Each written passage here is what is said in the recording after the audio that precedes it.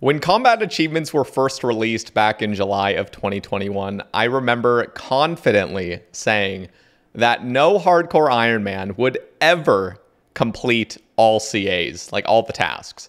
And at the time, I believe there was only 400. Now there are 485. So, like, I was so confident, though, that no hardcore would ever get it because there was just too difficult of tasks.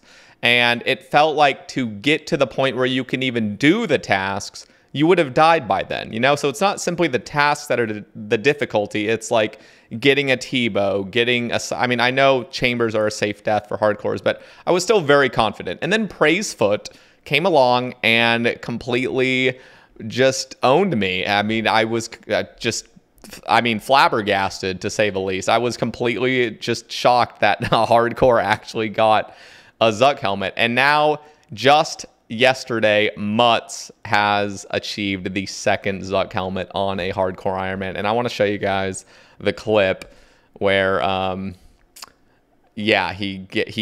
this is his final task. It is stay under 10 HP at Hydra and kill Hydra without ever going above 10 HP. That is... Oh my God, like the pressure, the stress, that is just too much, man, too much. You've completed every task. You've just had this hardcore that is just God tier, and now you're about to risk it all with this last task. So here it is. 8. 9. 1. 2. 3. I rewinded a little bit further back, 4. but, you know. 5. 6. 7. Combat task completed. Oh my God! We did it!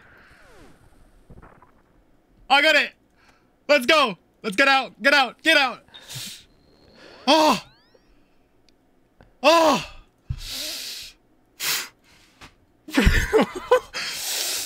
Bro, I was shaking so hard at the end, man. I just raised my voice to, like, gain confidence there.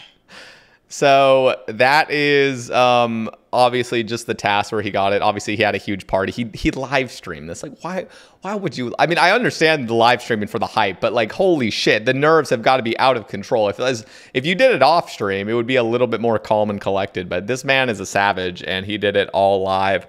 And yeah, so I just got to give Mutz the biggest amount of praise and shout out. I mean, he's just a god at this game.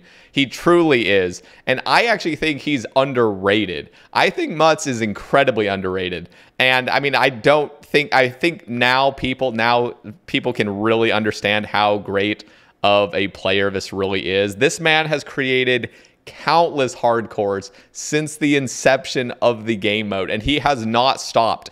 He literally kept going. He would remake a hardcore the second his previous one died, and he would just go on again and try to do it. This is just insane. The dedication of this man is like unbelievable. Who remakes that many hardcores and is still determined, you know?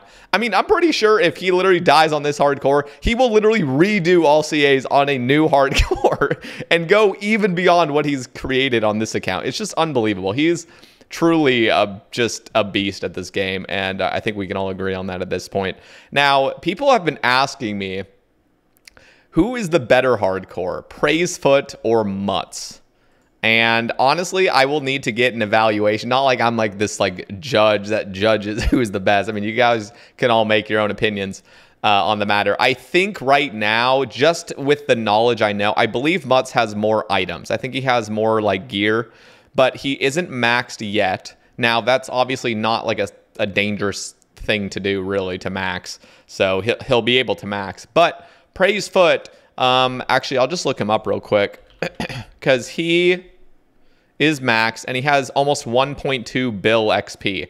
Again, the XP for the most part is not dangerous, but like that if I'm really judging who's the greatest hardcore of all time, there's got to be some sort of like other basis besides just, you know, Zuck helmet and who like I like more, basically. So like, I mean, I'm honestly gonna say Praisefoot is still the better hardcore currently, but I'm not sure. After Mutz maxes and gets his Infernal Maxscape with a Zuck helmet, and I can evaluate banks and I can evaluate like achievements and collection log and all that shit, I will literally like say who is the greater one. But as of right now, I still believe Praisefoot is still the GOAT.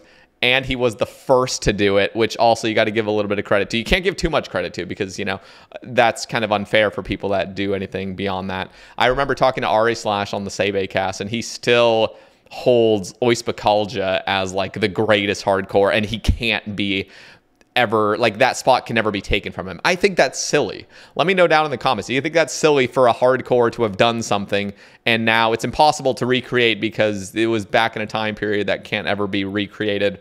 I don't know. I just think Oispa for his time, yes, he was the greatest at the time, and then he died and other people surpassed him. I mean, I would even say Sick Nerd, like at one point had passed Oispa. Like Sick Nerd had completed Tob, and I think a lot of people have surpassed what Oispa's done.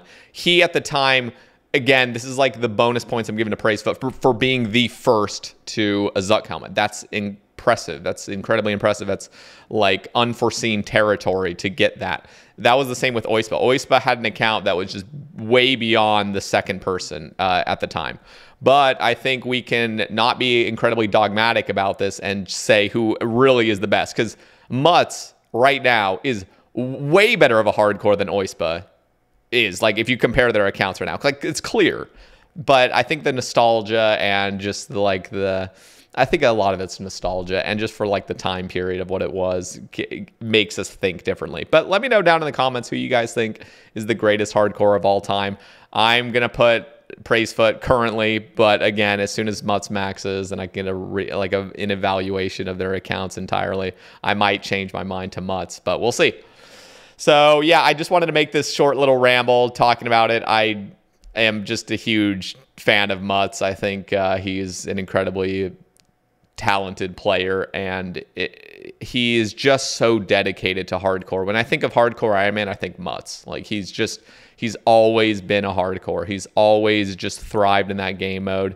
He never gets down on himself for dying on a hardcore and recreating. He just keeps his head forward and just like continues and is super determined. I think it's just amazing. I think there's a huge lack of that determination in the game. Obviously it's a game, so you know it's a children's game from 2001, but at the same time I feel like the drive and just the insane amount of determination and dedication to a play style and like a game mode is just, I don't know, we don't see it much, and I think Mutz deserves a lot of credit for what he's done here today. And yeah, so anyway, thank you guys for listening. If you guys enjoy these rambles, be sure to subscribe, drop a like on the video if you enjoyed it.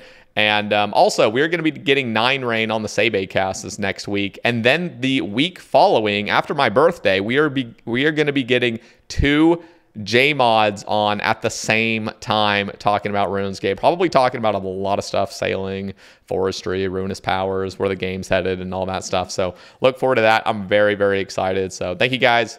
And also, just, you know, deep apologies for the lack of rambles this past month. It's been horrible. So I'm gonna be trying to get back on that ramble wagon for the summer. So rest assured. And yeah, enjoy the rest of your day, guys, and I will catch you in the next one. Peace.